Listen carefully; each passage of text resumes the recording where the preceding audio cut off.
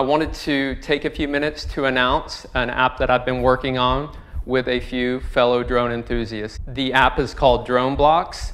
It's now available for free in the iOS App Store, and there's a link to it in the description below. So DroneBlocks currently supports the Phantom 3 series and the Inspire 1. We are currently in beta with an Android version for the 3DR Solo.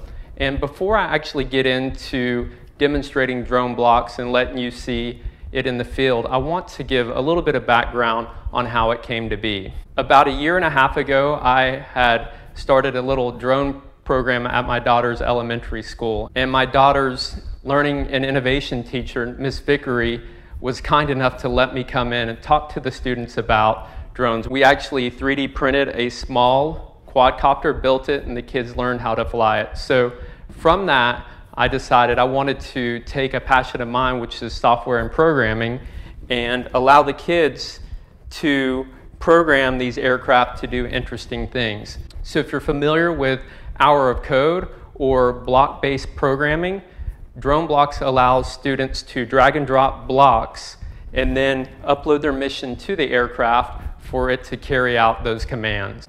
So DroneBlocks is a way for students that are interested in STEM, or maybe anyone that's just a tinkerer or loves to mess around with programming missions for these aircraft, to be able to get in and easily do so. So let me go ahead and give you a quick demonstration of a DroneBlocks mission, and then I'll demonstrate that mission being carried out in the field. This is the DroneBlocks interface, and you can see there are a bunch of different blocks that you can drag and drop onto your canvas. In this case, we have a lesson plan that we're putting together. It's called the box mission. And if you look at the commands, you can see that it takes off, flies forward 25 feet, yaws right, and it repeats those commands all the way to the end, and it lands.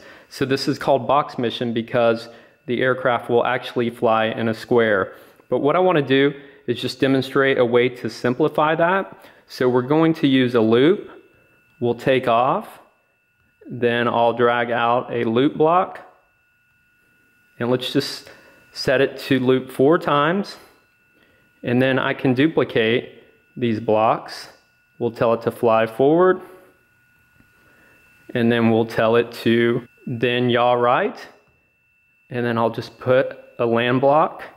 We'll go ahead and get rid of this original program.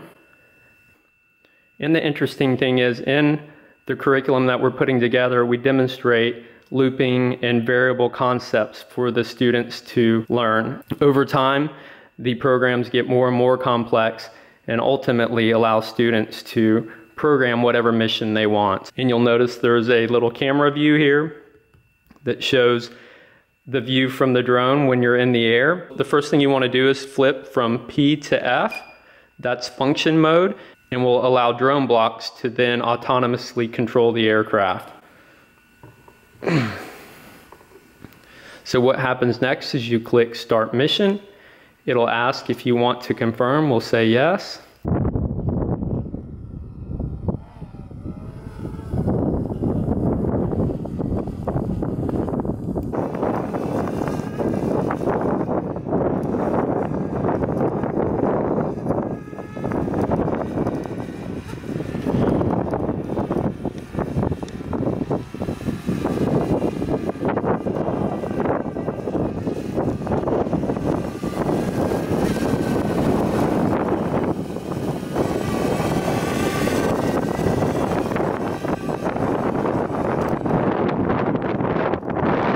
So as you can see, it's very easy to program a mission using DroneBlocks, and there are literally an infinite number of block combinations that you can try. One thing that we're doing for higher education, we're going to make DroneBlocks completely open source, so high school and college students could get in, define custom blocks that ultimately younger students can then consume and use in their missions. We're also working on several lesson plans for those that want to take DroneBlocks into a club or a school and just demonstrate the awesome capabilities of these aircraft. So once again, DroneBlocks is free.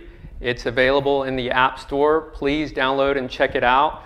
We have a Facebook page. I'll put a link to that below.